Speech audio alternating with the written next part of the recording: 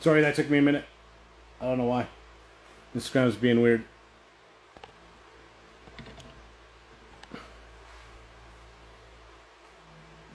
Let's see if Dennis comes back for more. See if Dennis comes for the bludgeoning.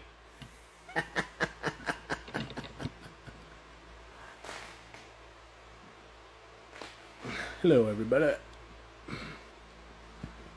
Plum Thumbs, how are you? Is Dennis gonna come back? Dennis! See the invite there, Dennis. You also sent me a thing.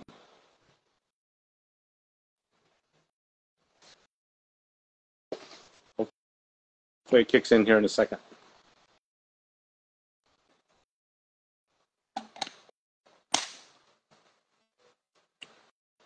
Hello. Come on.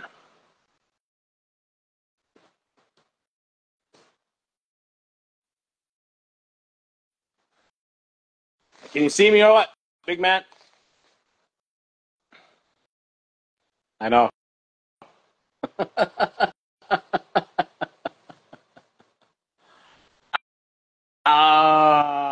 What was your question again, Jane? I can see you. I'm sending you the request. I don't know. This did this last time when I was with, who was it with? Colin and Matt. No.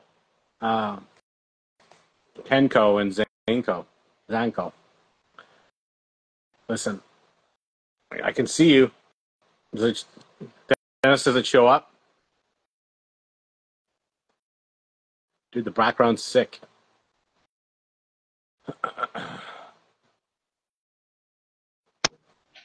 There we go. Oh, there you go. Woo. I was just about to kill it and try again. Yeah. Did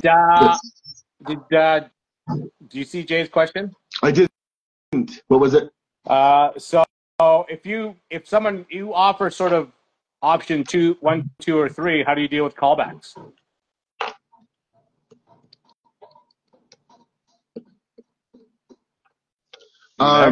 Yeah, no, I'm here. What do you like? How do you deal with the callback? You mean like a price complaint or something's wrong with the job? Something wrong with the job. The tech goes back to fix it. On his dime? Yeah. If it's something he did. If it's something he did. If there's more work to be done, we sell more work. Okay, so what do you do with the dispute of your plumber did this, but we've all had that call, right?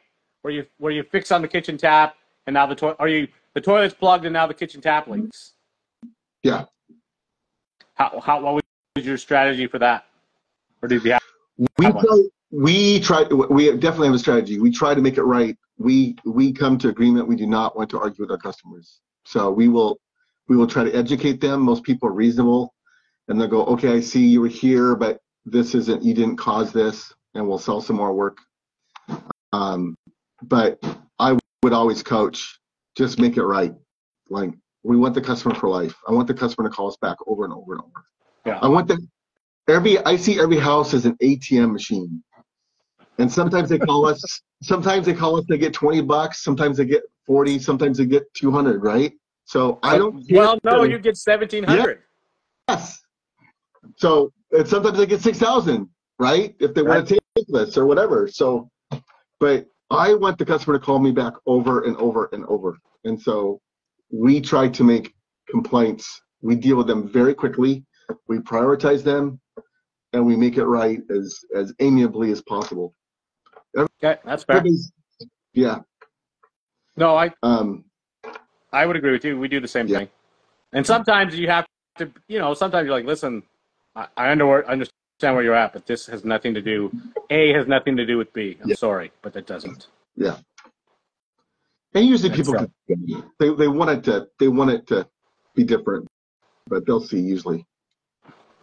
So he's got a thing here. For example, hydraulic has a plug screen, so they chose the cheap option. Okay, so he's saying they chose the cheap option, but they clearly needed option 4 instead of option 2.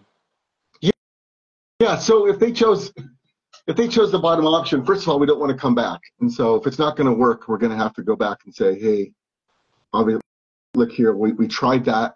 I was willing to do it. It didn't quite work out. We're going to have to do a little bit more. And so this is what we're looking at. And most people appreciate that and will go with it. Yeah, I do. I mean, there is no silver bullet. Like, some people are just jerks. Some people, are going to have 15 different plumbers in their home. You know what I mean? Yeah. Is that your girlfriend in there, Dennis? I am single.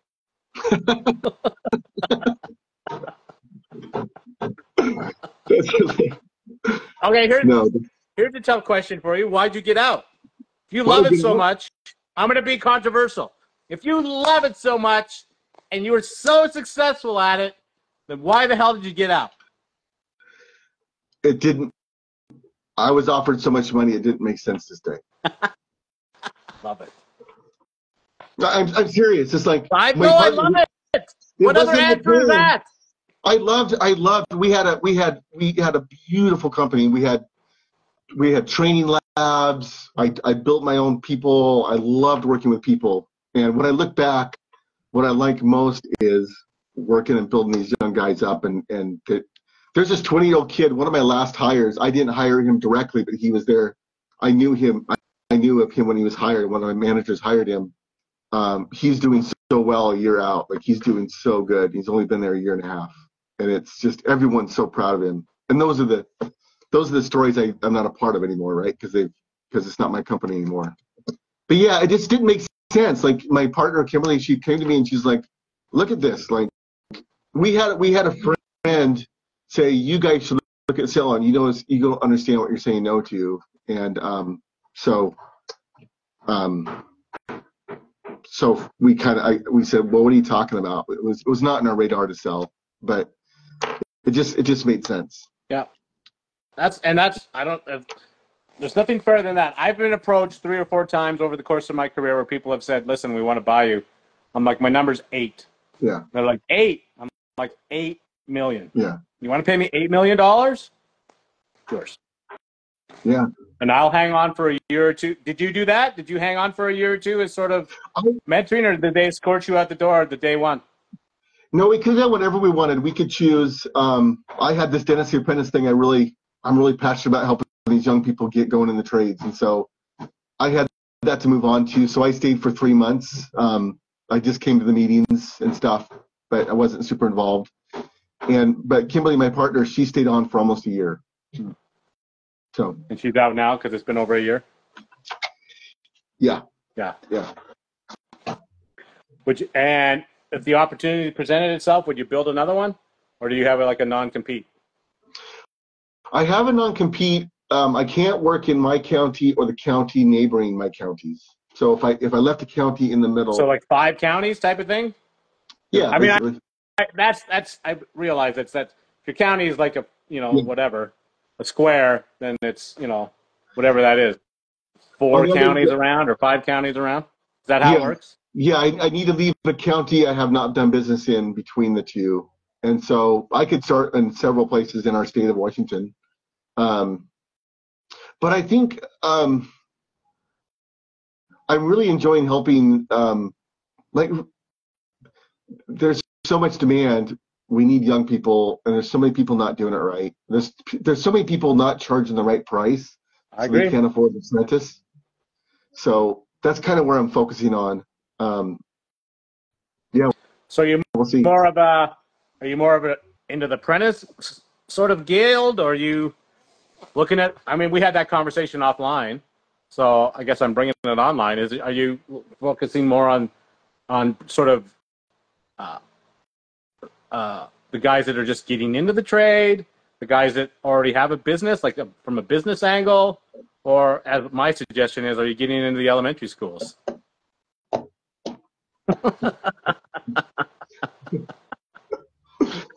I'm not at the elementary school, but I'm in the high schools. So yeah. I'm regularly in the high schools. The Skills USA, have you heard of that? No. We're in Canada, but you guys probably have more of this than we do, but this Skills USA is doing incredible things in the high schools, and so I'm getting more involved with that. So actually this Thursday I leave for North Dakota. I'm going to meet Brady, the apprentice. PHCC is sponsoring this kid, and I'm taking him to Washington, D.C. to meet his government and all this stuff. And then he'll be at the national championship, and he's a fantastic plumbing apprentice. So I'll be telling his story and highlighting that. We just had this up here. So one of the things that Canada has done right from a government standpoint, and there isn't many. Yeah. But I would agree. They have unified the apprentice what it's called Red Seal, the Red Seal program. So if you're a plumber, electrician, like a millwright, a baker, carpenter, sort of anything within that ilk, there's either a 3, 4, or 5 year program that is nationwide and is recognized nationwide, and you can go, and if you graduate with that Red Seal, then you can work anywhere in Canada. They will want you to take just some, because every province has its own little code updates just because of where they live, and basically it's environmental changes to the code. Yeah. And with the exception of Quebec, which someone no doubt will say in here, we can work anywhere we want, and there's very little deviancy between those things other than sort of very localized code. And we just had up in Edmonton our skills competition for the province, and whoever won that gets to go to Ottawa to compete in their in the nationwide thing. Yeah. Right? Yeah. And so it's very, very similar. It's called Skills Trades something. I'm embarrassed that I don't know the name. I should know the name. I don't. It just happened last weekend, and I reposted a bunch of stuff on it. But I mean that's been around for a long time, and as you know, the trades have been sort of dismissed for so long into sort of, well, you're not very good at writing, so we're going to put you in remedial because you're a bit dumb, and you can, go work with your hands because you're a bit of, you're not all there. Yes. And even my experience coming out of high school, I went to university for a couple of years and then decided to, go back to the trade, and took a lot of flack for it. Like, what are you doing, man? What are you giving up for? Like that, I mean, okay, well, if you want to give up, then give up. I'm like, and it kind of put a chip on my shoulder to say, you know what, man, you guys, I'm going to prove all you guys wrong and how wonderful the trades can be. And to be perfectly blunt about it, I have. Like everybody that's sort of in my peer group that, I went to, are engineers or, whatever the case may be, don't live as fabulously as I do. Yeah. And I live a fabulous life. Yeah. Who is this? How do you do your pricing, dude? You're gonna have to watch for version 1. I'll do it. I've done this before. I've done a live one-man shop exercise. Like when I train my guys, I would just go live on Instagram. That's a fabulous thing. That's one of the things, because I've done the Nexstar thing. I did whatever. What was it called? Something 2000? Contractor 2000. What's that? Contractor 2000. Contractor 2000. So I did that way back in the day. I did the E-Myth thing. I don't know if you remember that when it sort of came around. I did the whole whatever. So, like I say, I don't come at it just like some angry old man that thinks everybody's crazy. I'm just looking at it from this is what works for me. This is what's made me very successful. Clearly you're doing the exact same thing. Yeah. And I guess that's kind of the point, is that once you find your baseline that you're talking about, then however you make that baseline it's your cake. Like, bake it and make it fabulous and work it. You know what I mean? And find out what, like we have done, find out what works and what doesn't work, what is stupid, what is fabulous, and sort of, narrow your focus. It's like you've said a few times on here, like we could talk for hours because between the two of us, there's, 53 years of business experience. You can't wrap that up in like, an hour and a half and say, okay, do this and you'll be successful. It's just, It's impossible. So Bob, how many years was it before things really started clicking for you personally? That's a tough question because there was a lot of sort of external pressures going on when I was running my business. It sort of affected my decision to downsize. Yeah. And some of those, I'm happy to talk about. Other ones, are just sort of personal crosses to bear, if you will. And, once I sort of shed that, I did feel a bit of that imposter syndrome. You know what I mean? And I didn't have a partner. It was all me. Mm-hmm. Everybody that worked for me, I had to pay. There wasn't sort of anybody that was willing to chip in and say, listen, I want to be partners with you and I'll help you do this. Everybody that showed up at my door, for lack of a better word, had their hand out and said, you want me to help you? It's going to cost you $50,000, or you want me to help you with this? It's going to cost you whatever.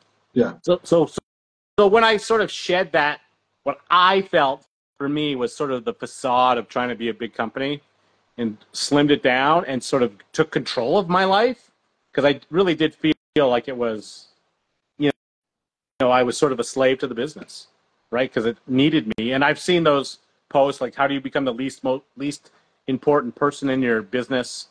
And I'm like, you know what? I don't think that's really, it wasn't possible for me. So I would say probably 2015 is where I just sort of all came, I'd done it for almost like 19 years since 96. And that doesn't mean there was good days and bad days and great years and bad years, but it always just was what people, it was just a grind is what it felt like. It wasn't really much fun. It was paying the bills. There was lots of other stuff going on. And I guess that's the beautiful thing about that is because I was able to sort of remove myself from the day-to-day and focus on some, personal family issues, it was great. And then when that was over, it was like, listen, I don't need this anymore. I need to focus on this business if this is what I'm going to do. And yeah, so like I say, 2000. That's a long answer, but 2015 is so where I just felt like I had both hands on the steering wheel and was going in the direction I wanted to go. Yeah, for us it was. So we started in. The company started in '76, and when I came on board, we had not been to $2 million yet. So that was just a small mom and pop shop, really. Yeah. And like four service plumbers and a couple install crews doing sewers and water lines and food pipes and stuff. But it took us till about the same time. It took us about 15 years to really. I had an older guy, really successful here in Seattle, told me when I went flat rate, when I switched to flat rate, it's such a big deal. You think it's going to change your whole world, and he's saying flat rate's not going to change your world. It's when you do enough things right, that's when it's going to work. Yeah. And so we kind of took that, and so we would work on something, and we'd get excited like it was going to change our world, but not quite. It was better, but so we just kept on working on things. So it wasn't as much drudgery for us as, okay, what's the next thing to work on, right? And we would look at our numbers and our data and say, well, our conversion rate's down, so we need to work on our sales process. And yeah. What I learned that a flat rate sucked by itself. Like I wanted options to let people buy from me so they didn't feel like they were over a barrel. Which here's another thing we didn't get into, which is to give options, you got to know what you're doing. Yep. Right? Which is part of the process, right? Yeah. An inexperienced tech only can come up with one or two options. And so then that fed us into, well, we got to really train our guys technically as well. Because flat rate, what it did was, honestly, they just taught sales to people, and people could sell, but they weren't really good plumbers necessarily when flat rate first came out. And so I saw that, and that's not what that wasn't our value system. And so with the options, it forced you to either hire competent people or make them competent in your own program, right? And that's the difference, right? Like I mean, you talk about that a lot, about finding and making quality employees. Yeah. And just like everything else we're talking about here, it's incredibly easy to say that. You know, the process behind making that a reality is particularly when there's so many variables in your neck of the woods, and you know what market you're after, and you know what I mean, and what your margins need to be, and what your burn rate, all that sort of stuff. You're like, how do I fit all that in and become successful at that? And just like I think that's what it was, is you just sort of say, all right, this isn't working for me. This is what I'm going to work on. I'm going to spend 6 months on this. That's now problem solved. Here's the next problem I got to solve. Here's the next problem. And so, as you sort of work your way through the muck of running a business, you sort of, without even realizing it, you sort of rise out of the muck. You know what I mean? And now you're in, you know, clear water, and then you're on dry land, and then you're on a beautiful paved path, and you're like, I don't know what I was stressed about. But lots of these guys, which is part of my concern, that have started their businesses in the last couple of years, I'm like, dude, there's some muck ahead of you. Like, it's just, you got to walk through the muck. And I think your mission, and part of what I'm trying to do, is say, here's where the deepest sinkholes are, so let's try and stay away from there. It's not going to save you from, you know, getting your boots muddy or up to your knees in you know, garbage, but it certainly can, you know what I mean, ease your path through it. Yeah, is what it is. Yeah, because you have no matter what anybody says, you know, and I've talked to lots of them, and so have you, that have, you know, are sort of year 2, 3, or 4 into the business, and like, yeah, it's going all right. You know, there's a few things. I'm like, yeah, it's coming. Like, it's coming. Are you going to grow? Are you going to stay the same? Are you, you know, what issues, you know, frankly, personally, are you going to have, whatever those might be that you have to deal with? It is, Boiler Crew just said it, like, it's mucky as fuck is what it is. Yeah. I've said this for a long time. I think, like, one of my premises is I think there should be less better run companies. Does that make sense? There should be less companies but better run, because I think a lot of these guys go into business for themselves because the company they were at didn't know how to do it well, and they weren't growing. No. So there's nowhere to go. There's like, well, the son's going to take over the business, and so, or if that idiot can do it, I can do it. And like, he skipped paycheck, and my truck's broke down. He can't. I've been telling him over and over, I've got no tread on my back, dual tire. Yeah. And so then they go into business for themselves and charge a little bit less than he was, and think they're going to get rich. And so I think if we can get more companies doing it right and taking care of their employees, then some of these one-man shops that should not have no business being a business for themselves, like, that's just not their personality. We need wonderful craftsmen teaching the next generation and getting paid well to do it. And so I think bad run companies do a disservice and force guys into their own business, and then they get stuck there, and then they get bitter, and then they get frustrated, and then they get old, and then they quit, and they haven't trained any apprentices. Yeah. Listen, I couldn't agree with you more. Like I say, that I've said that the best and worst thing about this trade is it's so, like, the path to business ownership is frankly easy as pie. Like, everybody that's listened to this podcast, this, you know, live in the last, you know, whatever, the last one we had 175 people come in. 175 people could go start a business tomorrow. Yeah. Go down to your local lawyer, go down to whatever, and just fill out the paperwork and buy a $5,000 truck, and you're on the road, right? That's a wonderful thing. But the risk is, like you say, you just sort of get caught in the hamster wheel. You're just like, and it's always you, it's always you, it's always you. And, you know, I would be in that if my boys hadn't decided, and I'll take credit for it, if I had made the trade look appealing and been, you know, positive about its benefits and sort of manifest the positivity, even when things were going to shit, then my boys wouldn't have been interested in it. But they sort of watched it day in and day out and go, actually, I understand the stresses. I understand what he's going through, but it's clearly worth it because of the, you know, sort of the lifestyle that we live, the, you know, sort of the smoothness of the ride, and the people that you get to meet. That, I mean, that's the best thing. When people ask me why I'm still in it after, you know, I'm 54, why am I still doing this, is because I love the people that I work with, and I've made fabulous relationships with those guys. They're literally my friend group, I guess, if you want to call it, the people that I work for. And there's no better way. And I raise my own employees that'll take it over in the next 5 years, and it'll be wonderful. Yeah, yeah. Which is what it's all about, really. I miss the people the most. I miss the crew the most. Like, it was so fun to be, like, we had, you know, training labs going and seeing young people, you know, hit their stride, and people that came from other companies that were disheartened and get them back on track. Well, you know, one thing, Bob, I wanted to tell you that I really appreciate about you. I've never tell me what you appreciate me, Dennis. Yeah. Not very many people appreciate me.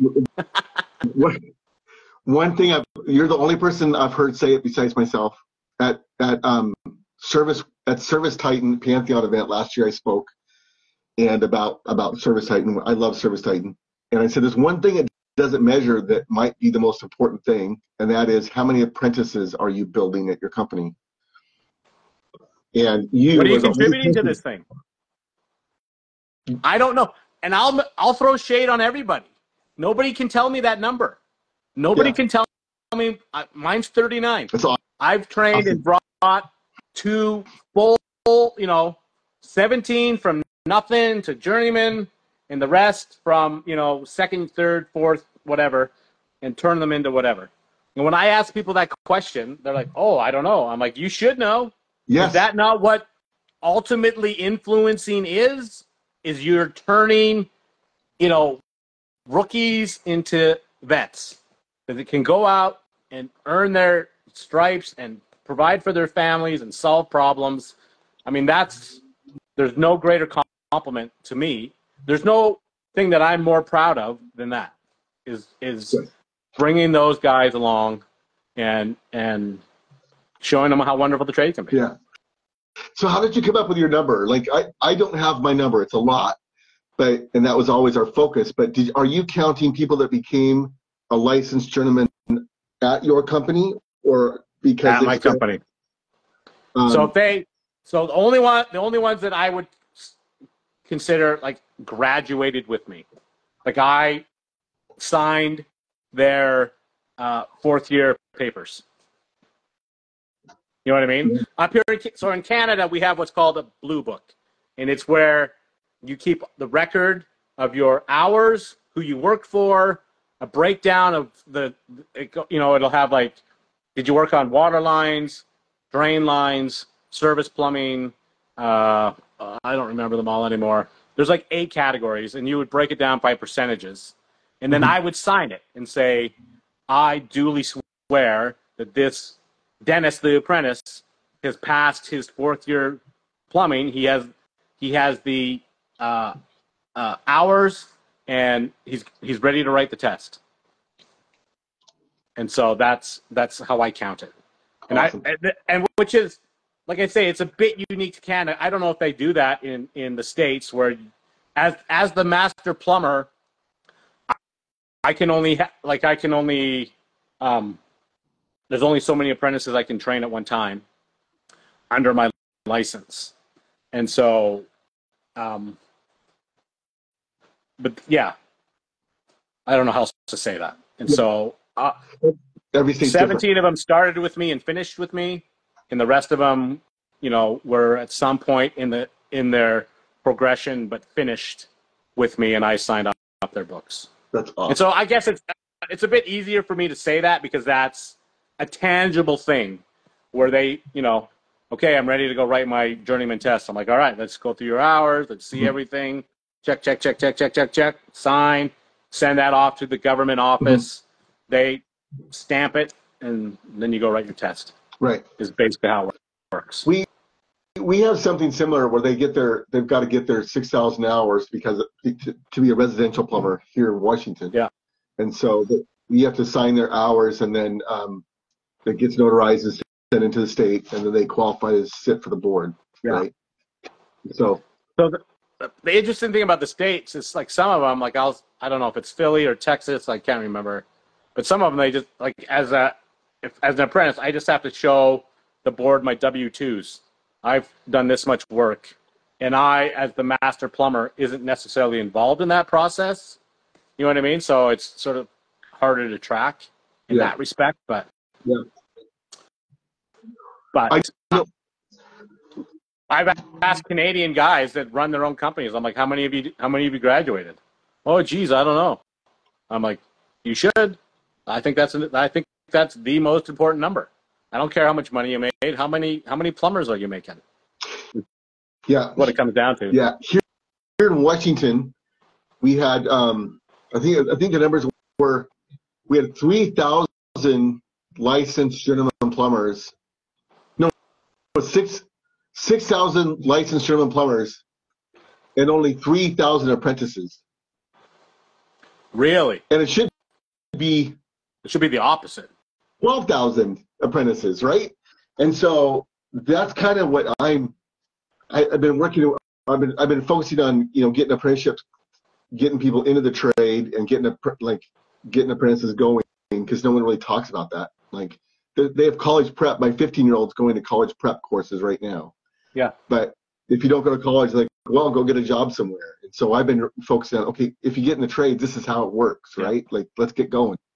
But there's so many shops out there that don't have even one apprentice. They say they can't afford it, and it's like, well, you're not charging the right price then. You're not charging the right prices. You're not charging the right price.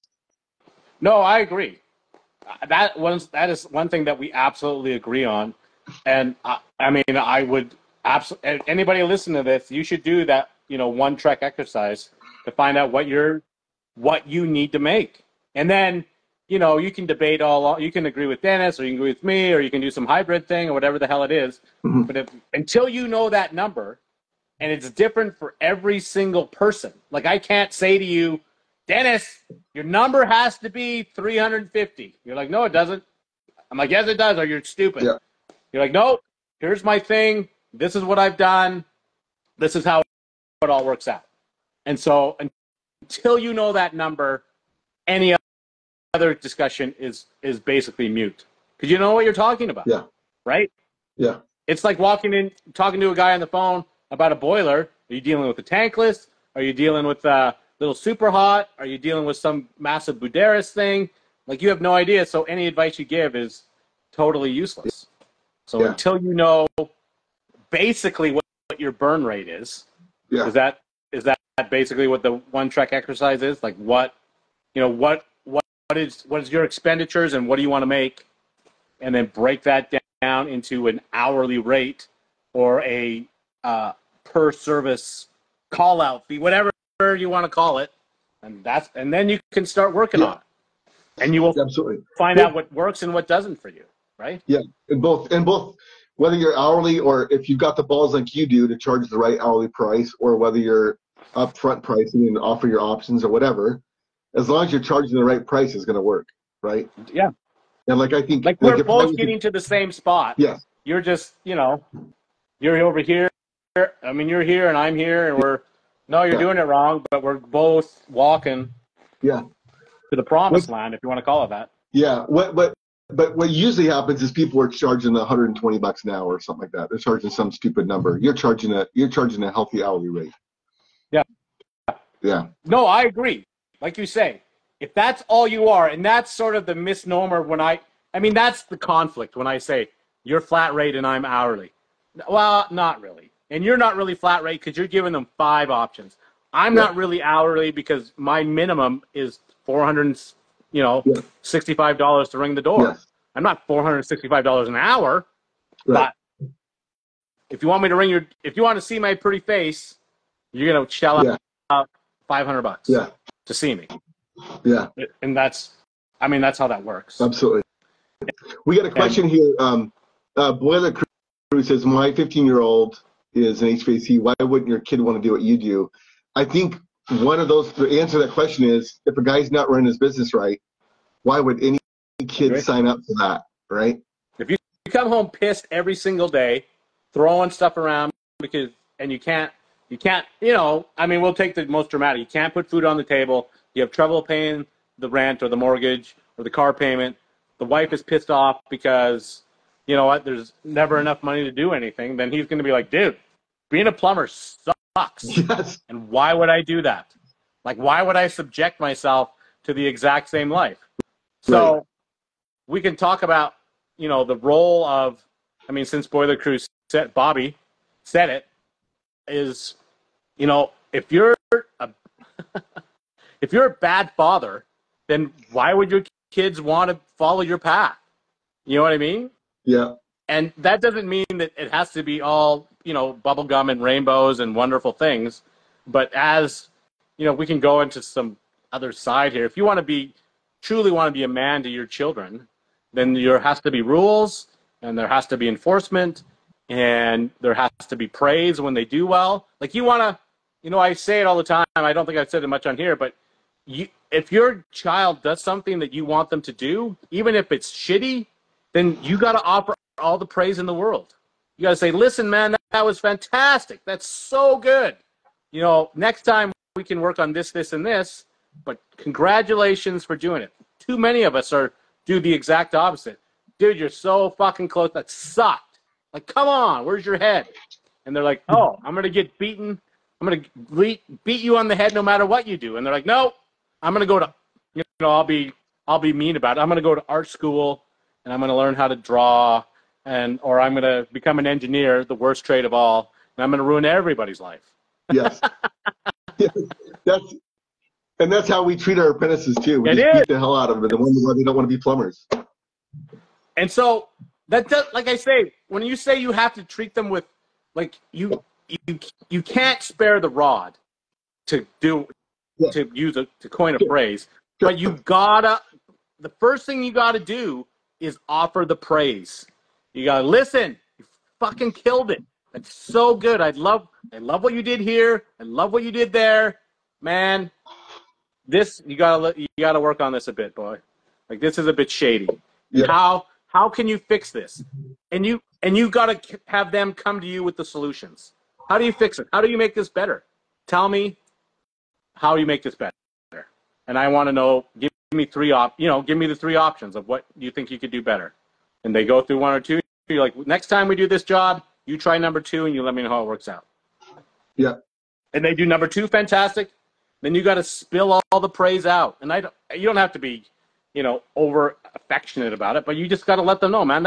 And as men, what do you need? Dude, fantastic. I love it. Love it. That's all they need. I promise. And maybe a cup in the back of the head, and they're off to the races. Most men are insecure. We don't want to talk about that, but most men have a deep insecurity and they're concerned. Yeah. And they need men to pat them on the back and yeah. I couldn't agree more. Yeah. But at the same time, they need to know what they did good. You need to be specific and say, this is what you did right, and this is what you did wrong. Yes. And drill into that, and then let them, I'll say it again, let them come up with the solutions for what they did wrong. So it's that they start thinking like a problem. That's all plumbing is, right? Yes. You got to think like a problem solver. Yes. Full stop. Every job you walk into, there's a problem that they're paying you to solve. Yeah. I love what you said. Was it last Tuesday with Leon, was the idea of that, like, make people think for themselves. That's what you're trying to do, right? Are we not trying, like, you want independent people. Yes. So that they don't have to phone, like, that's the whole, it takes years. Like, Isaiah's been my oldest boy, who's 27. He's been a plumber.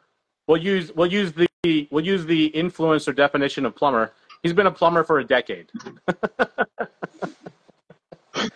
He's had his ticket. He's had his ticket for 2 years, right? 18 months. He's coming up on 2 years. And he is finally, like, he rarely calls me anymore.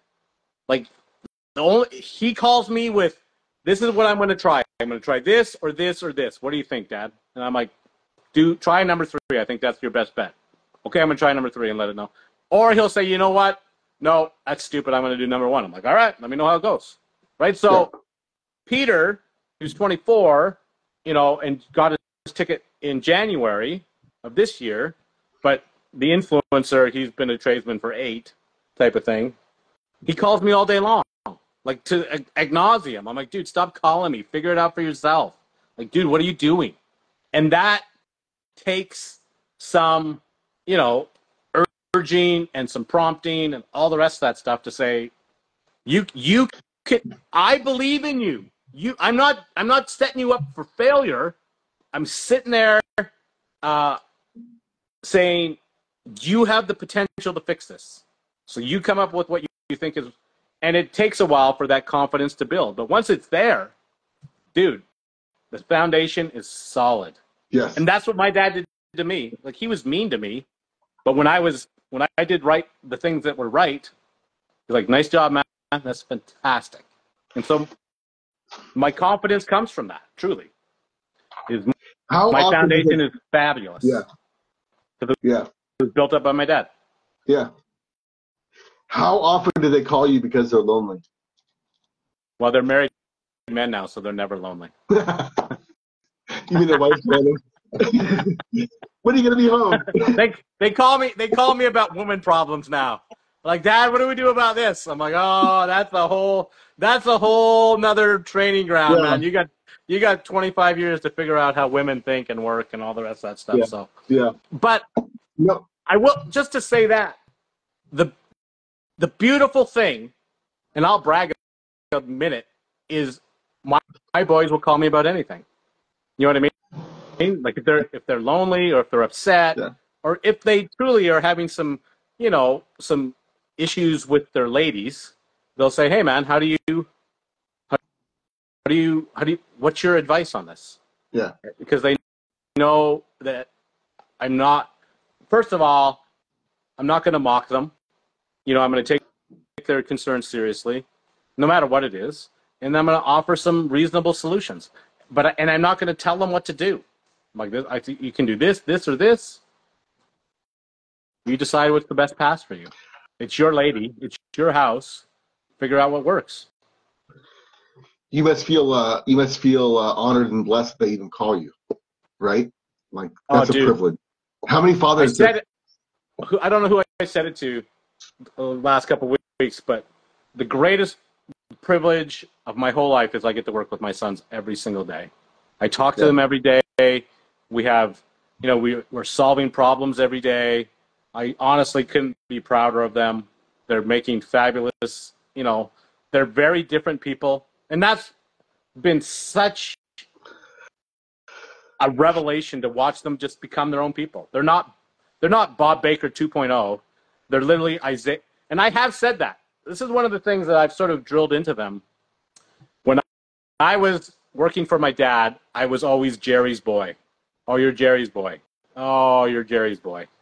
And it took 20 years before I became Bob Baker. Oh, you're Bob Baker. And for a decade, while these boys were working for me, they're like, oh, you're Bob's kid. Oh, what's your name again? You're Bob's kid. And that's literally changed with Isaiah. He's like, oh, we want Isaiah to come. Don't send Bob, send Isaiah. Yeah. Right? Because Bob's too grouchy. Yeah. Or we like Isaiah's personality or whatever the case may be. Like, it'll come to a point, and it's already happened, particularly with my daughter who plays basketball. They're like, oh, you're Brooks' dad. I'm like, I am Brooks' dad. Yes, I am. And that's the only sort of affirmation I need is, oh, they know me because of my kids. What better thing is there? Nothing. Yeah. Ever. Yeah. It's been the greatest transformation of my whole life, is to go from Jerry's kid to Brooks' dad. It's fabulous. It truly is. And I wish that happens to all of you guys with your own kids, whether they work for you or not, that you become known as their dad. It's awesome. Yes. Greatest thing in the world. Yeah. I want my kids to outshine me too. That's another thing. I agree. Like, I want them to outshine me. I don't want to be alpha. I want them to do better. Your father is the only dude, or your father should be the only dude in the world that will not be jealous or competitive if you do better than him. If you do it right. Yeah. Right?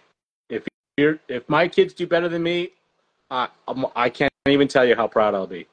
There's no competition there. There's no jealousy. I'm like, dude, you're amazing. Yeah. And that's, in a world that's incredibly competitive, as you know, that's a rarity to have somebody that's just happy for you and proud of you because of what you're doing. Yeah. It's awesome. Awesome stuff. Super rare. Yeah. Yeah. Tell me about your beard.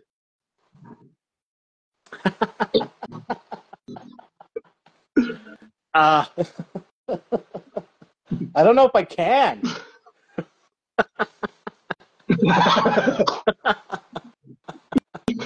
I have been clean shaven my entire. I'll tell you. Yeah. I'll tell you.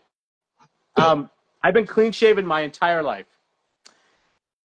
and my darling mother went in for kidney stone surgery, and she was supposed to be there for 3 days. The doctor phoned me after 2 days and said, "Hey, come and get her. She's doing fantastic. Let's get her out of here. We have, we need the bed, blah, blah, blah." And so I picked her up and was driving her home. She was staying in my basement because she had knee surgery the year before. And so she was 69, getting up there a bit. And we just, just to keep an eye on her. And then she was going to go back to her house over the summer. And she said to me, I had sort of grown my, had the stubble, had, been a couple of weeks since I'd shaved. And she looked at me and she said, "Bob, you look really good with a beard." And I was like, "Oh, thanks, Mom. I appreciate that." And we sort of talked about whatever. And she went to sleep that night and never woke up. And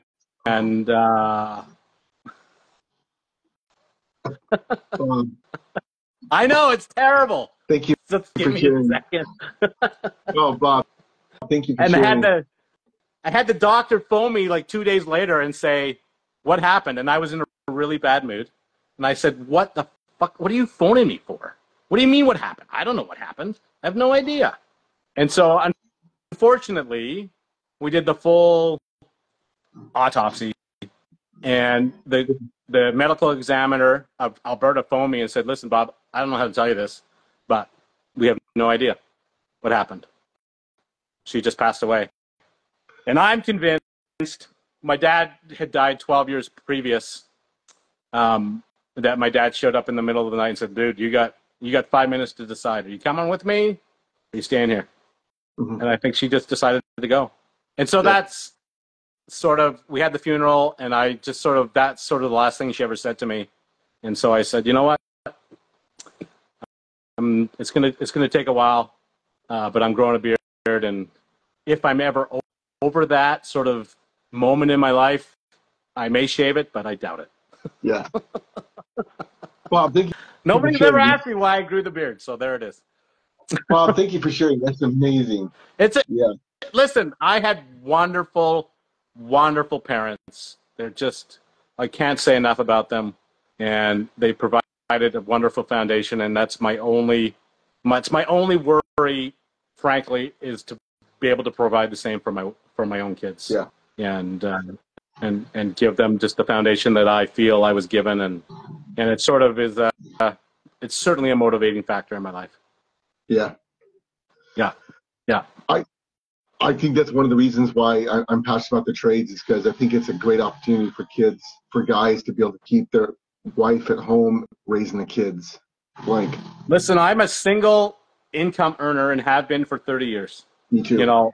And that in today's day and age, I think that's possible in today's day and age, if you, sort of take it slowly and do it right and look after the things that you need to look after. It's wonderful. And like I said previously, you know, my kids wanted for nothing. Doesn't mean that we, you know, went water skiing every weekend or, you know, lived some crazy luxurious life. We lived a life that was, you know, I mean, everybody had jobs out here on the farm, and it was a hardworking but rewarding life. And what else is there at the end of the day? Yeah. So sorry about that personal thing. Usually I'm a, you know, grizzly old man that hates everybody, but there's lots of, I don't know who I told it to. I was making fun of the tattoos, and, you know, they're like, well, we all use that for, you know, catharsis and make ourselves feel better about whatever. And I'm like, yeah, well, the beard does the same thing for me. And that's a story for another time, but now it's out on the internet. So thanks a lot, Dennis. Yeah. You're welcome. You're welcome. I find the beards are pretty personal. Tank, a couple years ago now, Tank the plumber had a beard, and he did the same. We had a long chat about it, actually. And it was yeah, he was, you know, when he shaved it, it was quite emotional for him. So yeah, I remember that. Yeah. So like I say, I have no plans of, it's still very much it's a reminder of lots of wonderful memories and sort of, like I say, the last thing my mom said to me. And so I'm not sure it's going anywhere very soon. Yeah, awesome. You know, did you know I used to be a mortician? Did you really? Yeah. I did not know that. How long were you a mortician? I still am, but I did that job full time. Don't say you're a mortician now. You got bodies in your basement or what? I did funerals last year. What's that? I did about 10 funerals. I've done about 10 funerals a year for the last 20 years. Oh, really? Like prepared the bodies? The whole thing, yeah. Yeah, mostly for church friends and stuff, but yeah, I did that for 6 years. Are you a licensed minister then too? You must be. I'm a licensed celebrant. We call it a celebrant, but usually a minister does it. But yeah, I did that for 6 years, and then my father-in-law had heart issues. Yeah, you were saying that's what got you into plumbing. Got me over there. So, but I kept my license, and people would call me, and I would take care of most people I knew. But so, are you actually a plumber then? I'm not actually a plumber. No. There you go. Secrets revealed. Yeah. Show up for Barn Banter, and all the secrets are revealed. No secret at all. I came over to be a plumber. I value very much, like, I can do every single thing in the mortuary world. I'm busting your job. But that was the goal. But then he had 3 months after I got there, he had another heart attack, and so it forced me to jump into a different world. But you know what it did though? It made me appreciate my plumbers, unlike a plumber could appreciate them. Like, I couldn't fire a guy and say, "Get out, I'll finish it myself." You know what I mean? Yeah. And so, like I did every day. Get the hell out of here! I can do this myself. Yeah. Plus, it forced me to hire competent guys because I couldn't do it myself, right? And so, anyway. So, do you work out of your own? Do you have a funeral home, or do you just sort of show up and say, "I'm going to do this one"? No. Like, is it different down in the States? Because that's pretty, intimate. Yes. You know what I mean? So this is what happens. So in most big metropolitan cities, there will be a company down here. It's called First Call Plus.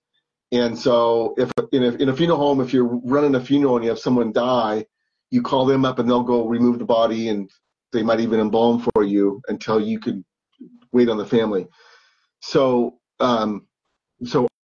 I use that service, and then I would go to the house to make the arrangements. Oh. And I discovered when I worked at the funeral home, like I would ask the people, "Do you want to come to the funeral home, or do you want me to come to the house?" And everybody said, "Oh, if you would please come." Who wants to go to a cold, strange, dark, weird funeral home? So I kind of set quite that nice up here. Yeah. So did you actually do the embalming? Yeah, totally. No, nice. I'm a licensed embalmer, and that's my. We do quite a few funeral homes, or we used to. I don't do much anymore, but there was nothing like we would go in late at night to work on, you know, the plumbing system. Yeah. And they'd have like six dudes in there. My favorite funeral home story is the guy's like, hey, are you good with bodies? I'm like, yeah, I'm totally fine. So we walk down into the embalming room, and there, you know, this is a bit X-rated, but there's like a 80-year-old grandma that her sheet's down, and she obviously has had work done. Like she's out to here, because as you know, everything goes flat. Yeah. Right. Everything, unless it's fake. Yeah. Because there's no blood pressure to keep everything sort of perky. Yeah. Anyway, he was so embarrassed, and that's one of those. It's one of those core, having those core memories. Like I can literally, I don't know who she was. Thankfully, I don't. But some poor family, some plumber saw their grandma topless, you know, with a fantastic set, by the way. And he's like, "Oh my gosh!" and goes and throws something over. And I'm like, "Yeah, I'm just gonna need a minute here before I sort of figure out what I'm gonna fix for you." But that was insane. The embalmer's never supposed to leave the body uncovered. No, I agree. Like everyone that we would, you know, I had sort of seen as we were working, and they might have been working sort of, you know, up to, you know, they were covered to the shoulders type of thing, but I had never seen, you know, everything. I was like, oh my gosh. Yeah. The reason I brought that up, because I was making arrangements for a guy, and he was buying the best of everything for his aunt. And so I kind of said, well, you're really taking good care of your aunt. And he said, well, she deserves it. And so I could tell he was successful. He's just a nice man. And then he asked me about myself, and I said, we've decided to, you know, my wife's pregnant, and so we've decided to, she's going to stay home and raise the kids, and we're going to live off of whatever I can make. We've decided that. And he stopped, put his pen down, and said, that's the best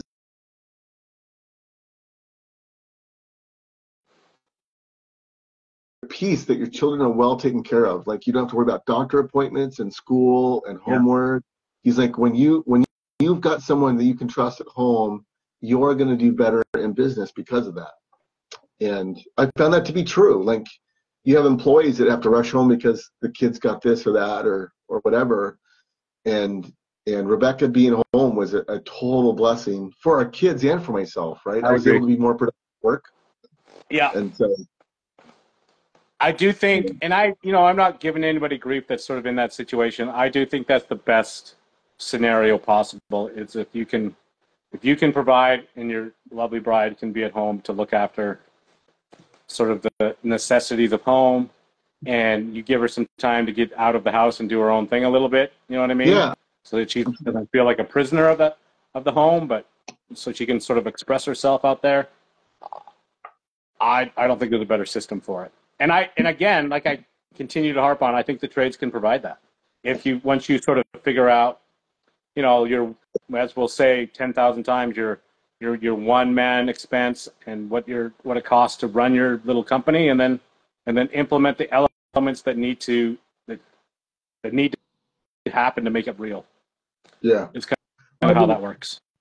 Bob, you're convincing me that we have to talk about pricing more, because like all these guys, like if they're pricing right, they can have a